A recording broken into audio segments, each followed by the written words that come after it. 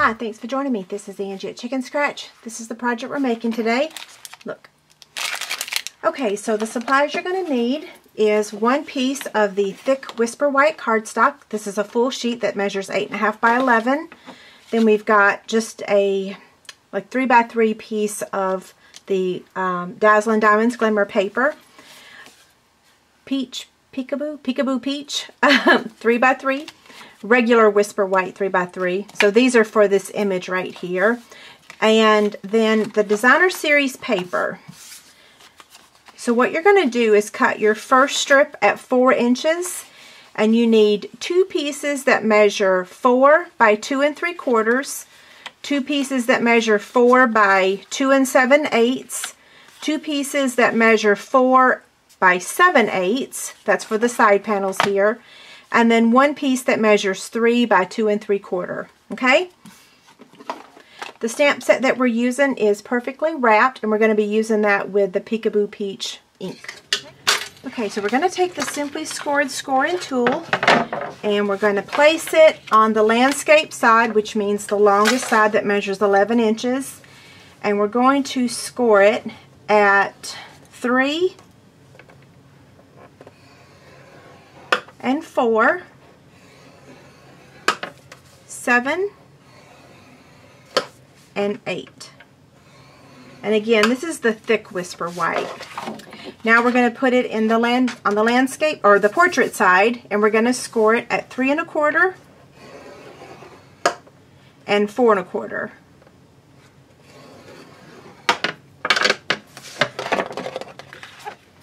Okay, so now what you want to do is find the side that is the longest, which is this side here. Okay, see, this one's shorter. So this one's the longest. So what we're going to do is we're going to score with a ruler and our stylus from this score line here to this score line here. If we pick this up and we fold it, you can see that score line there and this score line here. So you want to use a ruler and you want to score a straight line. So that's what I'm going to do. Let's see. Get that one lined up, and then this one. And I'm going to use the smaller tip of the stylus. Now I'm going to do the same thing on this side. So I'm just going to place my ruler on the edge of that score line. Here's my template, so I am doing it right. It's just when I turned it upside down, it confused me there for a second. And I was holding the paper wrong. What you're doing is you're cutting off the top part of that, not the bottom. I almost scored this in the wrong spot. So see that? That's the part we're going to cut off right there, okay? So now, I'm going to go ahead and fold on the rest of these score lines, and I'm going to show you then exactly where to cut.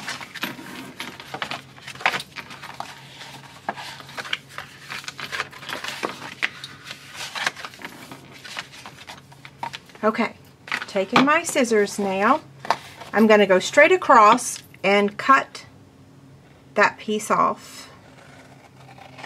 And you can just save this for later to use with some flowers or something.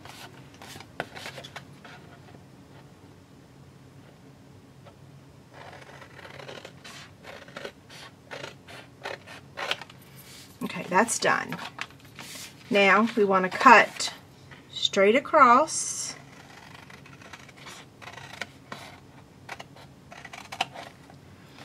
And then for here, we're going to cut all of this off. And right here, all we need to do is cut to the score line, okay?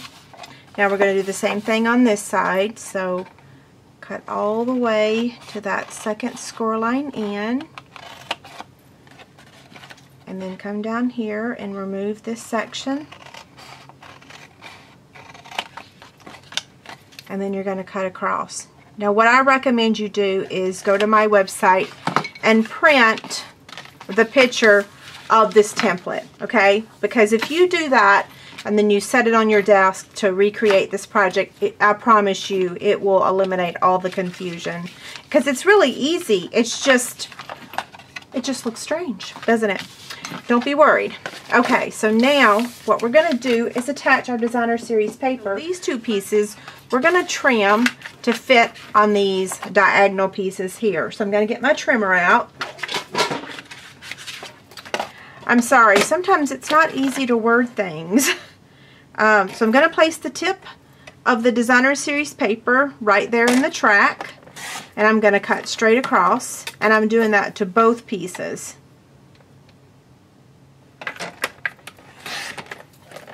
Okay, we don't need the trimmer anymore. So I'm going to show you how this assembles, and then we'll continue to add our paper. Okay, so this is going to go up just like that, and like that. Isn't that so cool? Okay, so now let's decorate it. Like I said, we're going to add our paper. So this one is going to fit over here. Wait, let's see. This is going to fit here. I'm just going to take my liquid glue.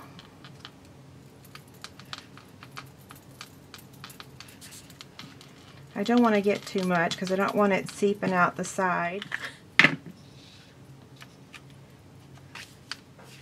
I got to turn this so I can see it. I can't see. Okay, there's that one. Okay, now we're going to do the second panel, and it just dawned on me that I need to show you how to cut this paper at the angle, because I didn't show you the right way on the camera. So when you go to cut your 2 3/4 inch pieces at the angle, okay, so this is your 2 3/4, okay? So your first piece you're going to line up on the Stampin' trimmer, and you're going to cut at an angle like that, okay? Then the next time, the next piece, the second piece, you want to line up the script side and cut. So that allows you to have these two pieces. Otherwise, you would have this pattern and then this pattern, okay? So just remember the second one to turn upside down. I did not do that in the camera view, so I'll make sure I make a note of it when I edit the video, okay? So now we're going to add our what is this one? 3 by 2 3/4. So that's going to go on this section right here. Again, I'm still using my liquid glue. You can use whatever adhesive you want. This actually works really well. Okay.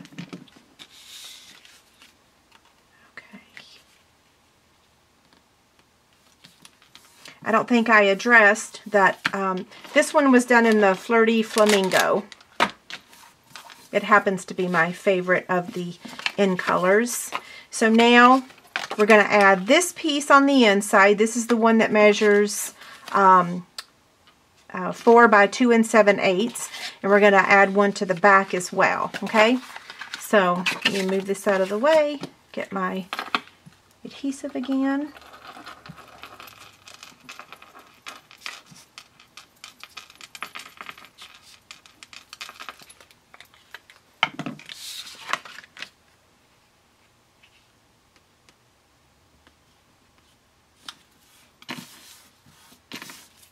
And turn this over. I'm going to add this to the inside.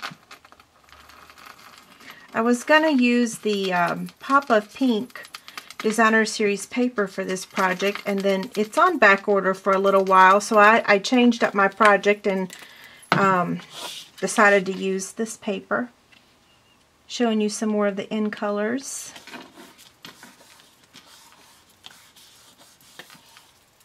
Okay. See how this is going together?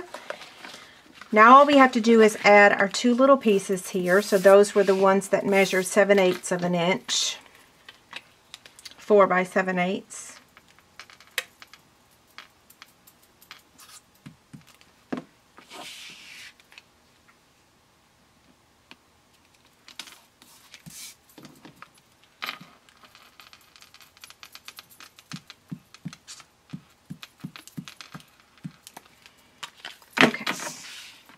This is the last one.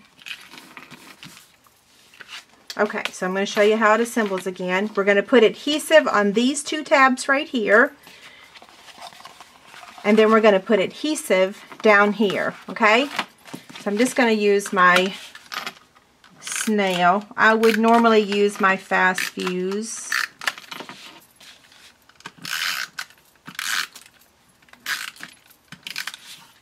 You only want to place the adhesive down here on the bottom. Don't go past where this would, well, I'll show you when I go to assemble it. Okay, so I'm going to attach these two tabs to this part. Okay, like that. Did I get that? I did not. Just make sure you close it all the way. There. Okay, now bring these over or up. And then just do one of these at a time, okay? And if you assembled it properly, it should work. Okay, looks cute, doesn't it? Okay, so for the inside, we've got some new bags. What are these? These are the 3x6 gusseted cellophane bags. I've just thrown some Hershey Kisses on the inside. So if you ever come into my house, don't eat the candy in my office because it could be a year old or it could be 13 years old. I don't think I have any 13-year-old, but I definitely have some old candy in here. Who knows how old these kisses are? Okay, so we're just going to place that in there. I did kind of a quick and dirty assembly of that. So now let's stamp our image.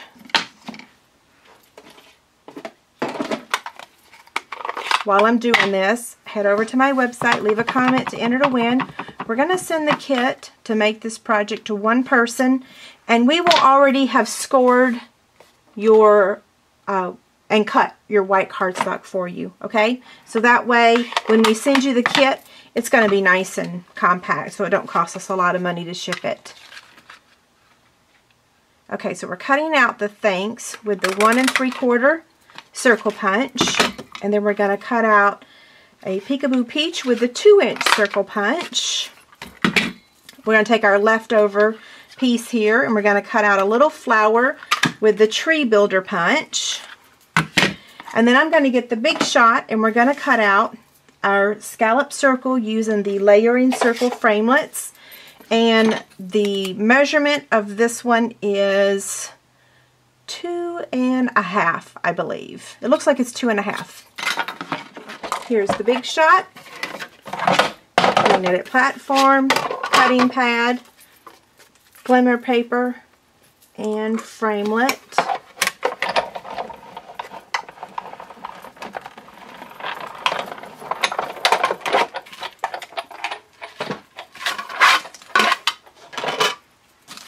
Okay, there's our circle. Isn't it awesome?